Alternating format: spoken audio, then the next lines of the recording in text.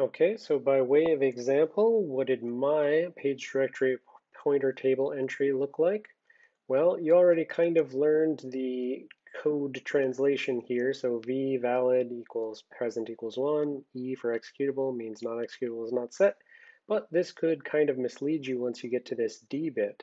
So if you look at the PS bit is set to 0, so this is the proper interpretation.